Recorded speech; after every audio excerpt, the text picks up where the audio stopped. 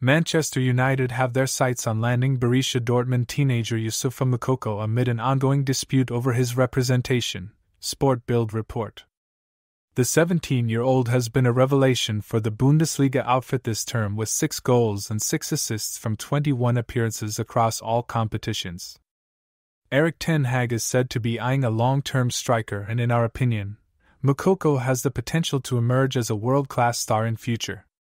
He would also prove a risk-free signing. His arrival could also allow United to focus on pursuing another marquee striker.